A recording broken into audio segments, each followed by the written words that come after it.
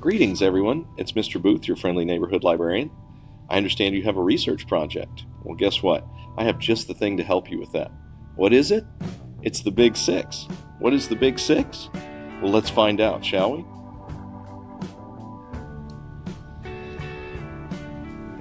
The Big Six is aligned with the Texas Essential Knowledge and Skills for 6th, 7th, and 8th grade, and is usually found in chapters 22 through 25 that deal with researching, finding, and synthesizing different types of information.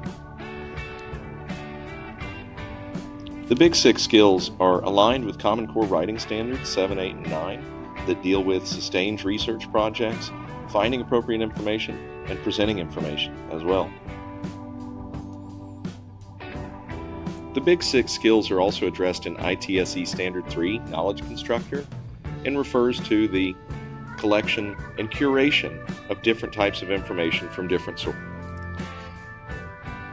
The Big Six standards are also addressed in the American Association of School Library Standards under Think and Curate and 1, 2, and 3, which again address researching, finding, and synthesizing information from different.